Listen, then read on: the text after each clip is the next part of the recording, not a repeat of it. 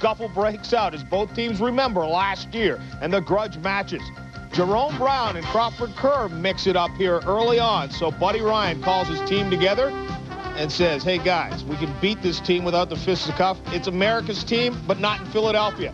Cowboys passing game looked good early. Steve Pallure hits Ray Alexander. He then fights his way past 3 Eagles into the end zone, 18 yards, 7-0 for the Dallas Cowboys. They are on top as Alexander would have a big day, as would Steve Pallure. 32 completions for 342 yards in the touchdown. He hits Ray Alexander once again. This one covers 26 yards. And Alexander almost gets this one into the end zone as well before he's knocked out at the 1-yard line. Timmy Newsome then barges in for the touchdown, 14-0 Dallas. Eagles last 5 games outscored 63-0. One reason, Mike Quick. He's been injured, and he's in the booth, not on the field. Tight end Keith Jackson picks up the slot. This is a tight end, right? Look at him run with the ball after he gets it, bowling people over like a running back and with the speed of a wide receiver. Same drive, ball on the 11-yard line. Randall Cunningham, Gary Cobb tips the ball, but Keith Byers makes the catch, and the Cowboys' lead is now just 20-7. At the end of the half, Dallas is victimized by a lack of timeout. Pallure completes the pass to Kelvin Martin, but the Cowboys, with 14 seconds left when the catch is made, do not get the play off as they try and down the ball with 1 second left. The Cowboys' lead at the half is just 20-7 as Tom Landry sees a wasted opportunity. Fourth quarter, 23-10, the Eagles on the comeback. Anthony Toney runs into the end zone from 7 yards out. Billy cuts the deficit, 23-17. Buddy Ryan's team needs 7 points, down by 6. So Randall Cunningham says, bring in the veteran Jimmy Giles, and I'll go to him. The move pays off. 4th and 8 with 1:50 left. Cunningham finds Giles just enough for the first down. More clutch receiving. Cunningham to Greg Garrity over the middle as he zips it in there. The ball's on the 47, and there's 1:23 left on the clock. Cunningham one more time. Hits Ron Johnson. 20 yards on this play, and the Eagles are now down to the Dallas 28-yard line. The key play, 44 seconds left. Looking for Giles. It's incomplete, but interference is called against Michael Downs, and that was possibly questionable. The officials confer. Tom Landry could not believe it, but life is still breathing in the Philadelphia Eagles. Defensive coordinator Ernie Stotner then starts barking up the signals. 26 seconds left in the game. Ball on the 15-yard line. Cunningham to Greg Garrity, beating Ron Francis, and he comes close to fighting his way towards the end zone, but cannot get it in. They get the ball back, down it, and stop the clock. And the game is in Randall Cunningham's hands, as it has been so often for the great Eagle quarterback. 8 seconds left. Ball on the 2. Cunningham rolls to his right, finds Anthony Toney, who beats Ron Burton, 23-23.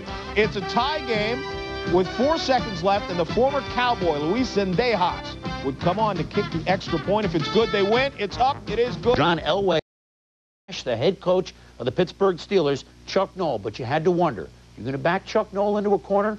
I think I want him on my side next time you get him in that position. Dan Reeves knew what position Noll was in, had the nice tie, but didn't look as marvelous for the rest of the day. Blackledge hands off to Rodney Carter, and he could go all the way. Touchdown. He does go all the way, 64 yards, and the Steelers lead it early. Blackledge was great, wasn't he, Tom? Yeah, I see him here going off the field, giving the high fives and patting the hands. He did a lot on that play. Nice handoff. Still in the first quarter, Denver on 3rd and 8 from the 7-yard line. Kubiak from the shotgun. Tommy, on the pregame show, you called him Cool Hand Luke. Maybe Hot Hand Luke. Brian Hinkle with the INT sets up a touchdown. 14-0 Steelers. Rough day for Kubiak. John Elway watching on the sidelines on the inactive list. Todd Blackledge at the controls again for the Steelers. And he goes to number 83, Lewis Lips, who makes an interesting catch. Whoop. And yes, he comes down with it, leads to another touchdown. Denver defense, Tommy, a lot of holes. Denver defense tied to read and get off those blocks here. You see the middle people getting off a little bit late, leaving the job of Mike Harden at free safety. Second half of the game with the Steelers with a big lead. Kubiak steps up in the pocket. But Cornell Gowdy says howdy. And he will go down the field. He will step out at the 12-yard line. Sets up a field goal. The Steelers lead at this point 30-7. Ken Karcher comes in the game in the fourth quarter. And he looks like John Elway, right? 74-yard bomb to Ricky Nattiel makes it 36-21. Karcher in relief, threw 428 yards on the TD pass. But it was a record-setting day for Gary Anderson. He had the Steeler record of 5 field goals in a game. Doink! When you're hot, you're hot. He caroms in the 6-1, 6 field goals for Anderson. And the Steelers open it up. No huddles, reverses, halfback options. Carter with 105 yards. Steelers 39, Denver 21. The two winningest coaches in Rams history faced each other, Chuck Knox for Seattle and John Robinson. He's number 2 behind Mr. Knox. But Robinson would win this battle of the coaching greats from the Rams. Greg Bell up and over from 1 yard out, his 11th touchdown of the year, and he leads the National Football League 7-0. Jim Everett didn't have much of a problem today. Scores now 10-3 Los Angeles. And Everett drops back and looks and tosses this one off his back foot, 37 yards. Delpino for the touchdown. The point after is good, 17-3 for the Rams.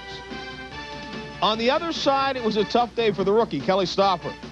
Watch this pass to John L. Williams. Williams absolutely has no chance on this one as it just sails over his head before he even turns around.